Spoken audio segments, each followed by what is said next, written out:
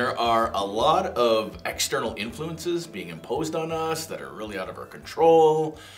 People are upset out there right now, and I get it. I have times where I'm just a little more testy than I usually am and really should be lately. The emotions that many are feeling are real, and the triggers, they can come out of nowhere right now. Please remember, have grace for yourself and mercy for others during this time. You know, as an extroverted leader, I prefer spending time face-to-face with people, encouraging them, empowering them to be who it is that God created them to be, and limiting that, minimizing personal relational connection and exposure kind of makes me sad for the place that we're in right now, a little lonely, and if I'm honest, angry at times. But then I remember, so what?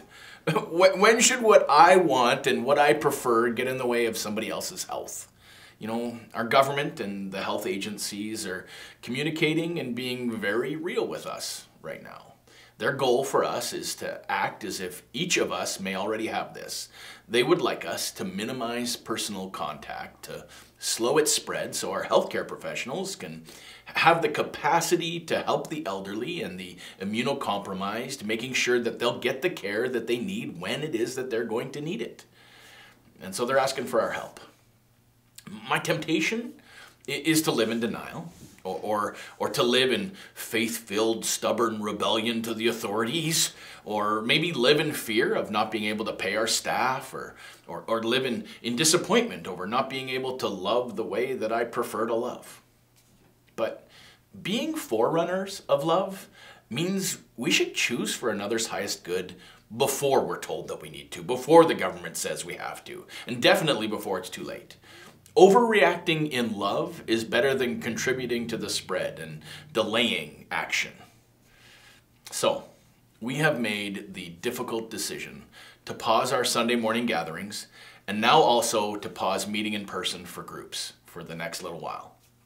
Most of our staff are working from home now, and it isn't ideal, but limiting our personal contact is the best opportunity we have to slow this.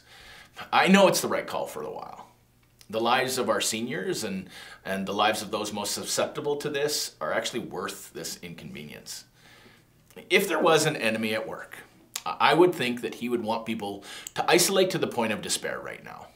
But we will not stop connecting. We will keep loving, and we will keep encouraging each other. So we're going to try something pretty exciting. We are launching online church and online groups. We're going to email you with a link for online church in the next few days. And I want to challenge you. Show up in front of your computer this Sunday at 10:30. Engage with us and in this together. And we're also going to be launching a brand new campaign called Connecting in the Chaos. You know, if you are already in a group, your leader will reach out to you in the next few days with the Google Hangout link for online group. Make sure that you have a Google account prior.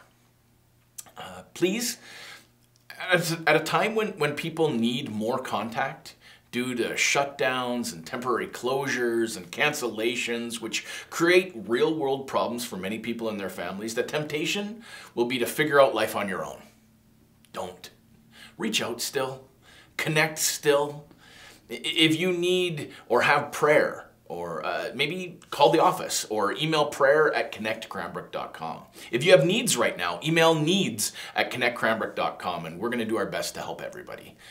If you want to join an online group, email info@connectcranbrook.com. You know, all these emails will be in the link below. We know that we're going to get through this, that years from now we'll be able to look back on this and be able to have greater perspective. But in the present, remember all the good things that you have right now. All the things that you do have. Man, gratitude is key right now.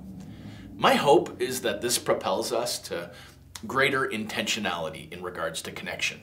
Connect even more, connectors. More info is going to come. Just please, in the meantime, know that you are loved. Thanks for journeying with us through this. We love you guys.